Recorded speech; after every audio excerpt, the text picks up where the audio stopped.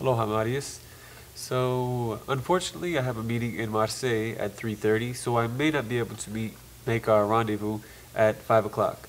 So, I'm reviewing your video from Sunday, and I'm just going to explain to you some of the mistakes that you made so that you can work to ameliorate your English.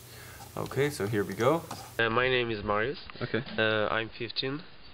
In the future, I would like to integrate an university, scientific. So he said, in the future, I would like to integrate a university scientifical. Okay, so that's unacceptable. What we would say is, in the future, I would like to attend a university to specialize in environmental sciences, which was what you were trying to say. So let's continue.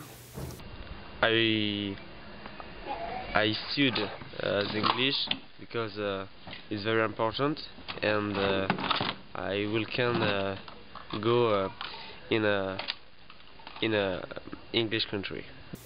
So I studied English because it's very important, and I can go into an English country. So I think you know the mistakes that you've made. I study the English language because it's very important, and I can go into an English country. But you would probably want to say, I study the English language because it's very important, and it will allow me to go into an English-speaking country. Okay, so let's continue. What English countries are interesting for you? The Inglaterra, the England. It's a country which interests me. So, you corrected yourself. England is a country that interests me. Okay.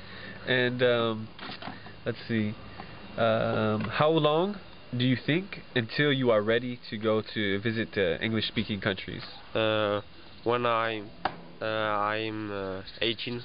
18? Yes, I will go probably in the country in London, yeah, for example. So when I'm 18, I will probably go to an English-speaking country like London, for example. Okay, and this is what lesson is this for us? This is our... These three lesson. Alright, this is our third lesson. A third lesson. Yes. What's the date today? Do you know the date? The 9 April. The 9th? No? No, I think it's the 4th. The 4th April? Yeah, oh, yeah. yeah, okay. The 4th of April. The 4th April. Okay, alright, that's good. So when you are saying numbers, for example, dates, you have to add the th at the end of the number. For example, the 9th or the 3rd. So you said this is our 3 lesson. So you would want to say this is our 3rd lesson. When I asked you the date, you said the 9th April, but it would be the 9th of April, but it was actually the 4th of April.